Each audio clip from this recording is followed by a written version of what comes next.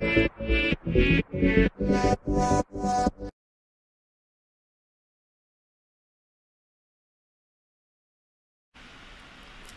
there, welcome back. Today's tutorial is just going to be a very short tutorial. I'm going to show you how to turn on and off your view selector.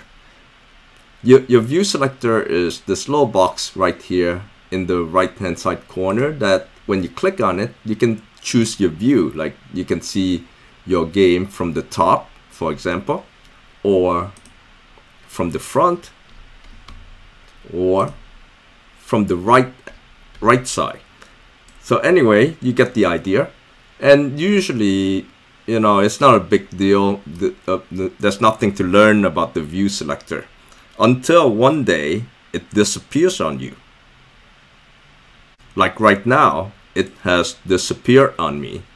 And that's when sometimes people get panicked because they're gonna say like, how do I get it back? I cannot build my game without my view selector.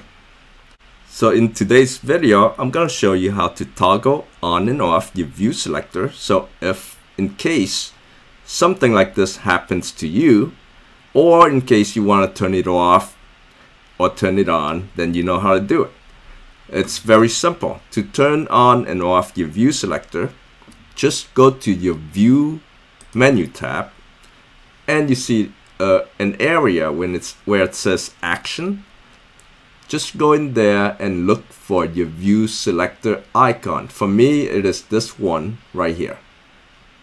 You can see it says view selector. If I click on it, my view selector comes back. If I click again, it disappears. Alright, so that's how you toggle on and off your view selector in Roblox.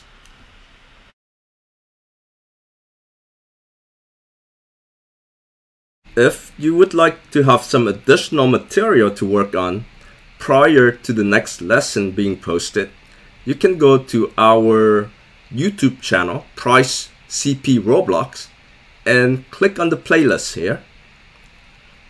We have a bunch of different playlists. There are two good playlists for new beginners here. The first one is the PrizeCP Roblox New Beginner Series, which we are working on right now. And you can also go to PrizeCP Roblox Extreme Simple Series. This series is actually a very good series for new beginners.